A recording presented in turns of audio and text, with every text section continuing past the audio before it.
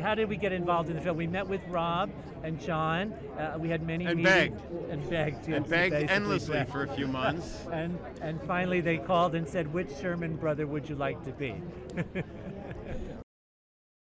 There was certainly a lot of pressure, and continues to be a lot of pressure on the fact that we know that we'll be compared to the first movie, which is one of the great movies and certainly one of the greatest song scores ever written for an original film. Not to mention the fact that Mary hasn't sung in 54 years, so there's that pressure too. We tried to turn our fear into our love for the first movie and figured out it was a way to write a love letter to it. And that was how we were able to then jump on it, and be excited about the pressure. And that it was an honor for us to be chosen to do it. Underneath the Lovely London Sky was the first song. Of course, it was the first song we wrote. But it's relevant today because I think we're all been missing in this cynical time this part of our hearts, and I think that this movie touches on that. It's important. As I always say, Mary Poppins shows up when you need her the most, and boy do we need her now. So, well, it tells the story. The music tells the story in a Mary Poppins movie, doesn't it? Yeah. I hope that they're moved and delighted and uplifted and taken out of this abysmal situation that we're currently in. I mean, it's an escape. It's 2 hours of escape and a reminder that life can be joyful. And yeah. Michael is 20 odd years older than he was, maybe more. And he's not in a very good way. He's struggling with lots of things. He's lost his wife and he has 3 children, and he's struggling with money, and he's about to lose the family home. So he's under a lot of pressure and he's not coping very well. To be honest, I can't think of a time when there wouldn't be it wouldn't be appropriate, to be frank. But I think now more than ever, innocence, innocence in the heart, delight in life, joy of being here. I think that's what the film's about. Being with the people you love. It's a thing that celebrates that in a very uncynical way, and I think that's sometimes very needed. Yes, I mean, I think families are strange things, they're not, and family dynamics are not always what we suspect they are, but I think it celebrates emotional openness, honesty, tenderness with people, your family and others. Yeah. I was completely obsessed with the film. I couldn't believe when I first saw it what I was watching. I didn't know what was happening to me. It was everything. It's such an enormous part of my childhood. Well, yeah, I mean, there's events, and then there's one with this sort of intent, which is basically to delight kids, and I think it's festive and seasonal. Love being here at the Albert Hall. Never done that before, for a film premiere. I'm almost the same age as I'm older than the film, but it was something I grew up with. It had that magic. It's part of my early childhood dream world, really. And so this is like walking through the looking glass. Not yet. No, I play a misunderstood banker who just wants to get by and earn a few bucks. Well, it was wonderful. I mean, in fact, they were really nice people. I don't think I think we're all going to say this, but I don't think anyone's been so starstruck as we all were with Dick Van Dyke. It's one thing to meet him. It's another thing for him to be a very lovely guy. But also in a Mary Poppins context, it really was like stepping into a storybook. Unbelievable. This whole experience is bigger than anything I've ever witnessed, and I'm so proud to be a part of it. Well, Rob Marshall invited me to come over and talk to him about the possibility of making it, and so I met him and John DeLuca, the producer, and within 15-20 minutes of talking together, it just felt right. I felt like we were talking about the same film that we loved and the same film we wanted to make. So the biggest challenge for us was to find a reason for Mary Poppins to come back It had to be a good one, and it was only when we realized that if we set the film during the Depression, which was when the original books were written, we could have Jane and Michael Banks return as grown-ups. And grown-ups forget a lot about that magic that they experience when they're young, and they've forgotten for various reasons what it was like to be that age. And it's time for Mary to come back and help them remember some of that magic that they've lost.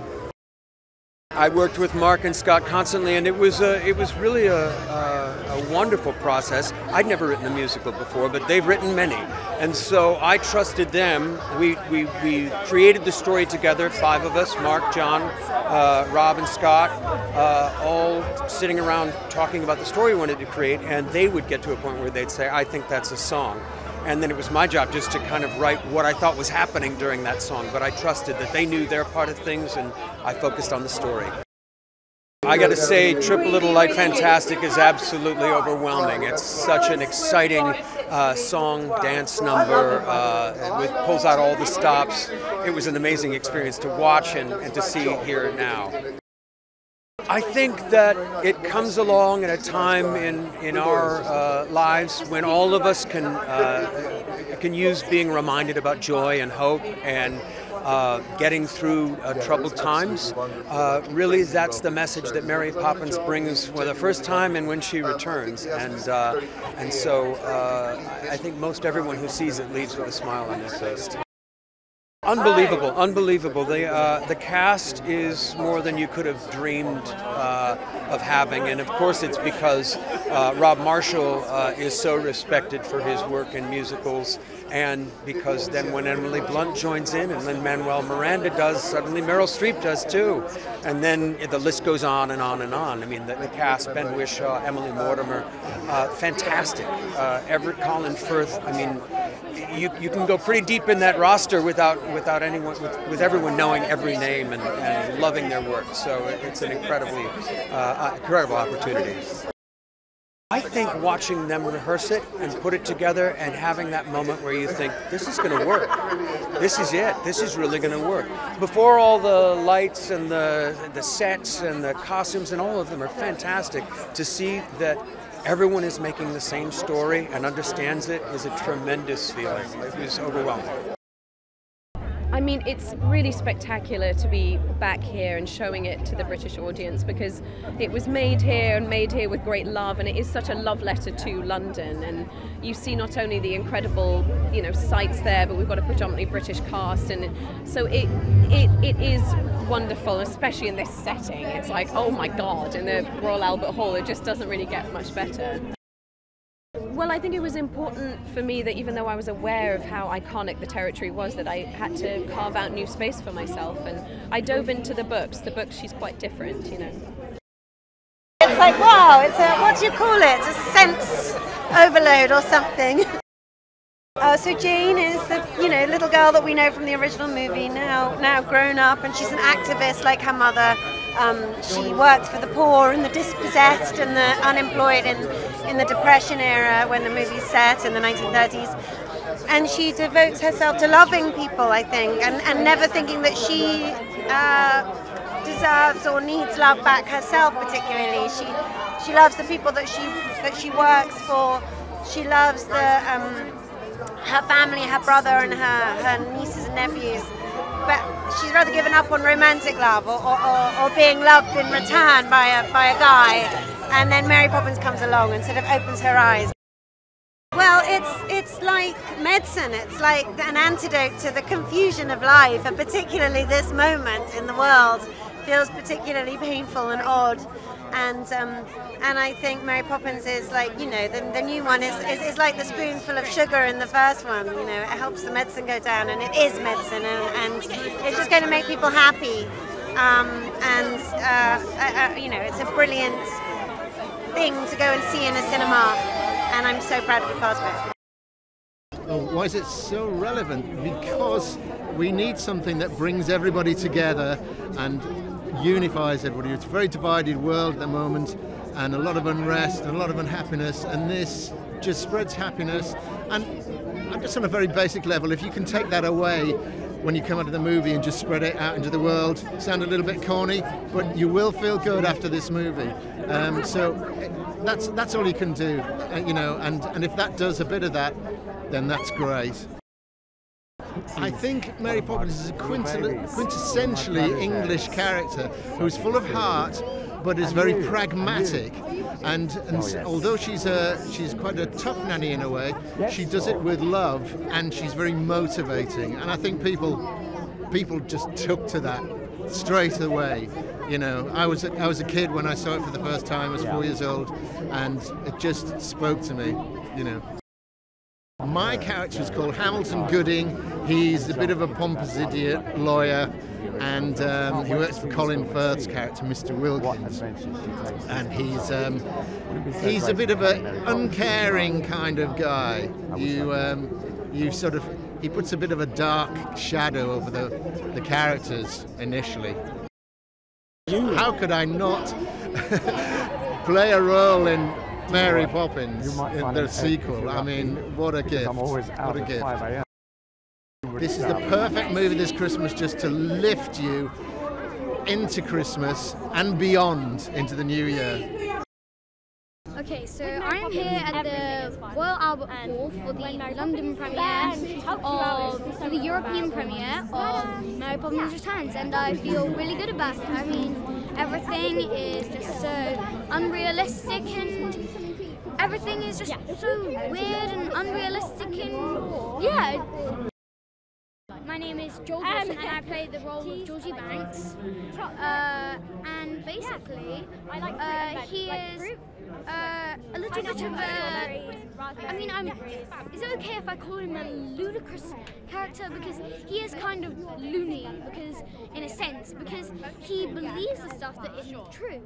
For example, he sees a dolphin in a bathtub, and he says, "Mother, Father, there's a dolphin in the bathtub." What in the world are you talking about? There's a dolphin in the bathtub, and that's kind of what he does. There's a nanny on a kite, there's a dolphin in the bathtub, there's a wolf driving a carriage. Yeah, there's a man hanging on his ankle from a balloon. Anyway, it was either Triple or Like Fantastic or Nowhere to Go But Up. Thanks. This feels absolutely amazing. I was just walking up there and I was a bit nervous and thrilled and excited, and I can't quite believe the scale. I play a lawyer called Fry, and he is a nice guy doing a nasty job. Yeah, that's the best way to describe him. Beyond words, yeah, I was excited beyond words to be included, to be asked to contribute to a project that's this important, this special and this magical is quite literally a dream come true. I think essentially it's about goodness and kindness, but I think the thing that makes it special is its adventure and its magic, and there's always time for adventure and magic. It was absolutely wonderful, as you can imagine. Getting to see, I'm a fan of actors as well as being one. I don't mind confessing to being starstruck when I see greats.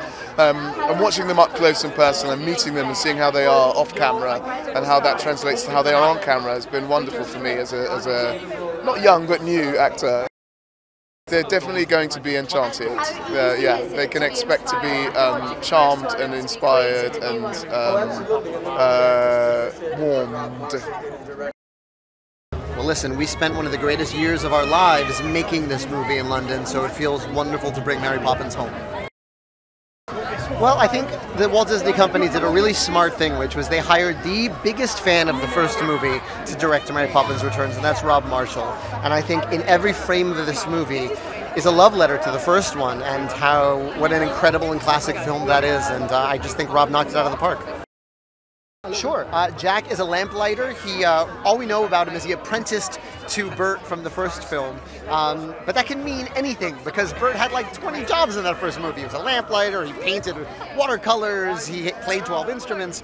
So what we really know about him is that he sort of knows that Mary's magic is real, and he's up for the adventures. It was such a dream come true, and working on this movie.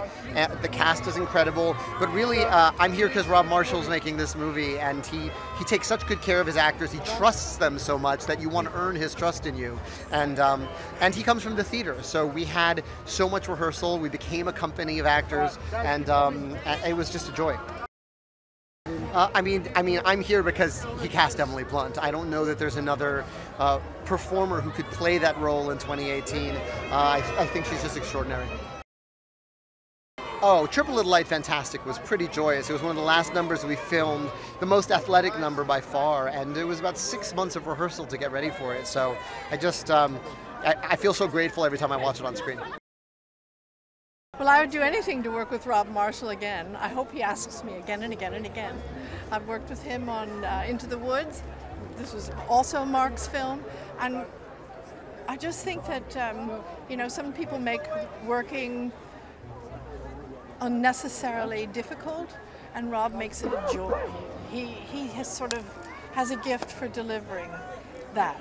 And we wanted to put out a joyful message in the world, which is what Mary Poppins Returns is. It's about light and possibility, and anything is possible. And it felt like a good time for the world to have Mary come back into their lives. And we all wanted to be part of it. They can expect for children for their imaginations to be wide-eyed and broadened, and for grown-ups to rediscover the child in them. It's for the children in all of us, this film. Oh, it's a romp and an adventure, and visually it's a feast. It's just, it's so wonderful. Oh, it was an incredible experience. To be here in this magical place, I mean, I can't put it into words how I feel right now. Because she's like, she inspires everyone to like, keep your family going. She's the string that holds your family together, and she just touches every member of your family right to the end. Oh, John Banks, he's a very fussy, organised boy who wants everything to be in order, to make sure that everyone's alright, like with how the house is going. He just wants everything to be perfect, basically. But when Mary Poppins comes along, she's his practically perfect nanny. He's like a little bit like, that's my role. Don't do that. That's what I'm supposed to do. So, but then later on, he realises that he needs to let it go, just have fun as a kid. Once again. My favourite day on set, the very first day meeting everybody, like seeing the cast, Lynn, Emily, Ben, Dick Van Dyke, for example. I mean, that was just incredible. And everyone is just so talented as well. It was really good. To be here at the premiere, it feels so incredible and surreal. Honestly, it's so strange because I was just at home just yesterday, and now I'm here on the blue carpet of the European premiere of Mary Poppins Returns. I think people love Mary Poppins because she's so iconic, and she's quite funny because she's so stubborn all the time, but then she can also be really, really kind and really loving. My character is called Annabelle Banks. She is Michael Banks' daughter. She's quite stubborn at first because their mother has recently passed away, and she doesn't want Mary Poppins to take over because Annabelle thinks she's the mother role. So she doesn't want Mary Poppins to take over that. She thinks it's quite special that she gets to be in charge, and she's quite grown up, so she feels like she doesn't need a nanny. But then as soon as she comes, she realises that she needed her more than ever. So we did lots of auditions. There were 7 auditions, and then Rob, the director, personally called me, and I started screaming. Then I started running around the house, and I had a wooden spoon, using it as a microphone, which was pretty funny. But yeah.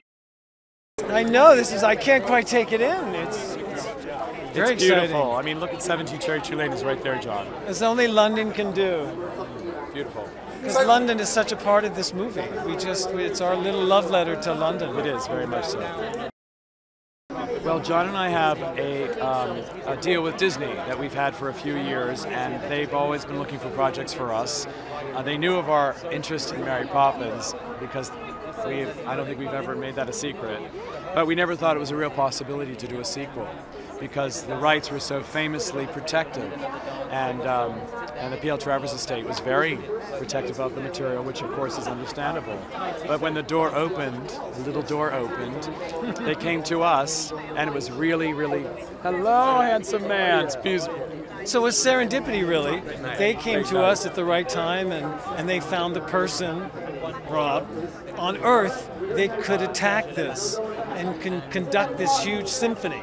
And with a great hand, he's just so amazing. He's so specific and he's so detail-oriented, but never lose sight of the whole meaning of the whole piece. Well, it was definitely a passion project on all our parts. It felt like something very deep inside of us because we loved the first film so much, but we wanted to make sure that spirit of the first film was carried into this new story. I think it's a huge injection of joy and hope and wonder and childlike sensibility, all things that adults need because we lose them as life progresses. And so for me, it's for children as well to experience this world on film again, but also to remind us all that Mary Poppins, which she brings from the sky, is very profound. I think we all need a little light and in the darkness. In a time when it is getting darker, and we all could use that infusion, I think, in our lives. It's true. Well, they're perfect for the roles. I mean, there was no one else but Emily Blunt. She was the only one I could think of, for this role. She does everything. And Lin-Manuel, he has such a beautiful, authentic enthusiasm and childlike spirit that he brings to this role, which he has in life. So they claim these roles for their own. Well, I would say Triple the Light. Triple the Light, fantastic. That was the big dance. That was a number that we've always wanted to do, a big production number that we loved, and it was a big, sort of exciting, masculine, athletic number, something we've always wanted to do. The most difficult as well, and that's always gratifying. Yeah. It's an 8-minute attack number. something that's really scary, it's true. And then you feel, happy with it. So. Yeah. How amazing was it to land a role in Mary Poppins Returns? As you know, this is my feature film debut. This is the first time I've been on a red carpet, so to be here in London at the European premiere for Mary Poppins Returns with a role in the film is words don't even do justice to describe how I feel right now inside. It's about a million emotions smushed together, and I just want to start dancing down the red carpet, you know what I mean? I'm that excited. Yeah, I don't know, it's just crazy, man. It's absolutely crazy, and I feel incredibly grateful. I play the role of Angus, and he is a young, excitable, all dancing, all smiling, all singing Leary, so a gas lamplighter, and he's the sidekick of Jack, who's played by Lin-Manuel Miranda. What was it like working with Lin-Manuel Miranda? I'm a huge fan. He's a genius. He's the man behind In the Heights and Hamilton, two of the biggest musicals of all time and two of my favorite musicals of all time. So working with him was like, I felt like a dream. I was pinching myself every second and being like, wow, I'm really here exchanging dance moves and lines and singing. It was an incredible feeling, absolutely magical. It was incredibly difficult because it's a 10 to 11 minute all-male dance number. It's extremely athletic. We're jumping, flipping, spinning off these lampposts and then delivering dialogue in the middle and singing along. Sticks are on fire. We have a lot going on, so it was incredibly hard. I think it's the love and the magic. At this time of the year especially, these are such two important things, you know what I mean, that everyone can do with more of in their lives. So I think it's a beautiful film to come and see with the entire family. You can be young, older, any age. And everyone can do with a little more love and magic. I think, as I was talking about in the last question, I think it's that the magic she brings to everyone that she comes into touch with. So the Banks family in this film, and the love and the light she brings into everyone's lives who watch her on screen.